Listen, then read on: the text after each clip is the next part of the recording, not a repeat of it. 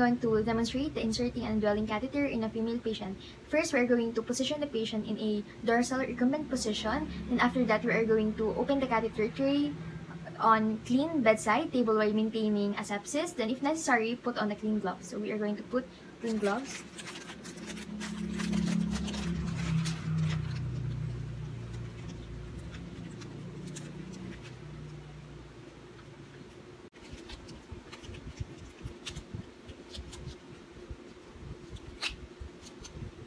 And after putting our gloves, we are going to take the drape from the top of the catheterization kit, touching only the corners of the drape. So we are not allowed, and it's not necessary to touch the drape on its center part. Okay. Then we are going to put this under the patient's buttocks. Can you, ma'am, please lift your hip if possible so that the drape can be slide under easily. Okay. Do not touch the center. Then after that, if used, we can remove the gloves and don the sterile gloves. So now we are done putting the drape under the patient's buttocks. Now we are going to place fenestrated sterile drape to the patients over the perineal area. Make sure that we are going only to expose the part, the genitalia. Okay.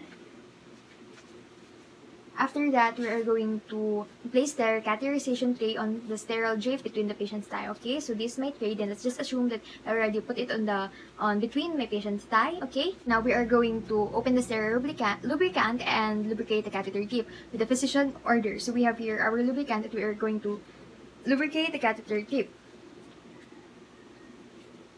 And 2% lidocaine gel can also be used for lubrication. Then open cleansing solution and pour over half of the sterile ball or open antimicrobial cleansing swabs. Then we are going to open the sterile specimen container. Okay, this is the shoe. And take note that we should not test and to inflate the balloon without inserting it first. Then now we're going to place non-dominant hand on the labia minora and gently spread to expose urinary meatus.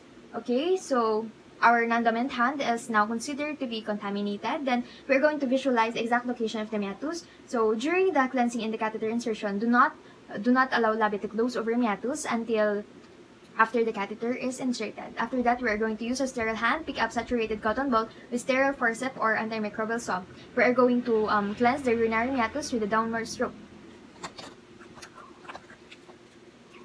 Okay, we're going to cleanse it, downward stroke, and let's start here. Repeat the step 3 to 4 times. Then this side, and for third is in the middle, downward. Then now we are going to use a dry cotton balls to absorb the excess antiseptic solution. Okay, this quart. Okay, now with the sterile hand, pick up the catheter approximately 3 inches from the tip and place the sterile catheter and into the sterile basin. Okay. Then, if the catheter is attached to sterile tubing and drainage container, which is the closed drainage system, we are going to position the catheter and set up with easy reach on the sterile field. Then make sure the clamp on drainage bag is closed. Then we're going now to gently insert the catheter into the urethra approximately 2 inches until the urine begins to drain. If no urine appears, have the patient cough or position the catheter by rotating it. Okay, then have patient take slow deep breath during the catheterization. Okay, ma'am is going to insert now. Just inhale, then exhale po. Exhale. Just relax. Just relax. Gently insert the catheter. Then insert the catheter an additional 1 inch or 2.5 centimeters. Then we already inserted it, and now we are going to inflate the retention balloon with a prefilled syringe. Then check to ensure the placement of gently pulling on the catheter. Okay. Okay, now we are going to inflate the retention balloon with a prefilled syringe. Okay, so make sure.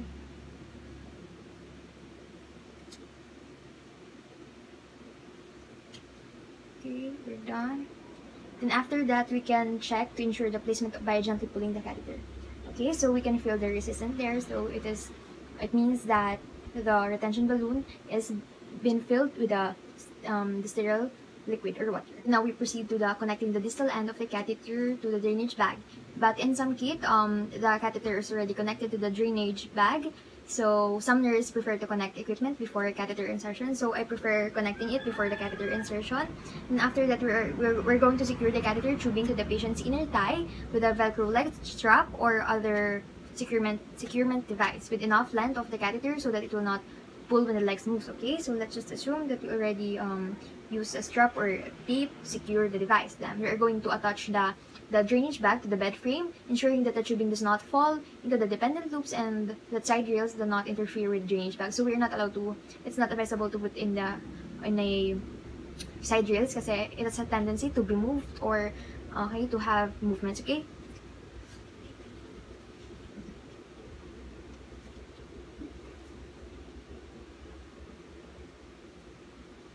Now I'm just going to remove my gloves and perform hand hygiene.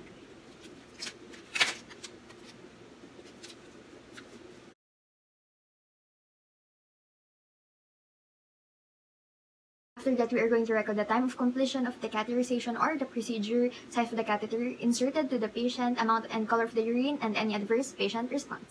For the catheter removal, the equipment that we will be using are clean gloves if needed for care and removal, waterproof pad, bath blanket, 10 ml of or larger syringe without needle. Then we also need washcloth and warm water to perform perineal care after the removal, and available urine for male patients, bedside commode or urine output commode pan for female patients for urine collection after the catheter is removed. Okay, now I am going to perform the removing of an indwelling catheter to my female patient. So first step is to follow steps 1 through 5, then position the patient for catheter just like what we did on the catheter insertion, and do not drape the patient so that only the area around the catheter is being exposed. Then place a waterproof pad under the female patient's legs or over the male patient's thighs. Okay, under the female patient leg. Okay, then we're going to clamp the catheter, so it is optional. Then after that, we are going to remove the securement device used to secure the catheter. Okay. Then after that, we are going to insert the half syringe into the balloon inflation tube of the catheter and allow syringe to fill with the liquid from the balloon.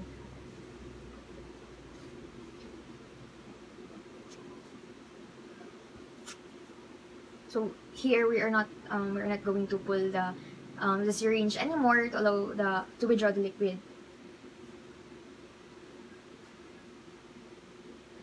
So size of the balloon is indicated on the catheter. Most commonly, sizes smaller than 10 ml are used. Then larger balloon, 30 ml, may be used after prosthetic or urologic surgery. Okay. Ask the patient to breathe in and out deeply. Then we're going to pinch the catheter and move slowly and gently as patient exhale. Okay, ma'am? Just breathe and relax. Inhale. Then exhale. Okay, just exhale, ma'am. Slowly. Okay, so we already have the catheter. So after that, we are going to place the catheter on waterproof pad and wrap in pad. Place the catheter in the waterproof pad, and we already wrapped it. And now, so we're going to assist the patient to cleanse and dry genitalia. Okay, ma'am. And after that, you can remove this.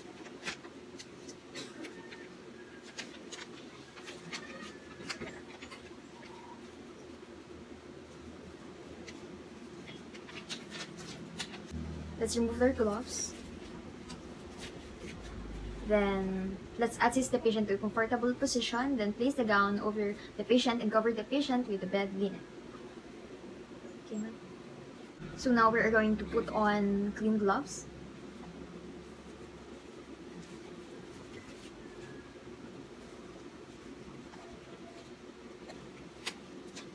And after that, we can remove and dispose the used equipments according to the agency policy, then measure and document urine drainage bag and the time of the removal, estimate when the patient should void within 8 hours. Okay, let's dispose it. Then after disposing, remove the gloves and perform hand hygiene.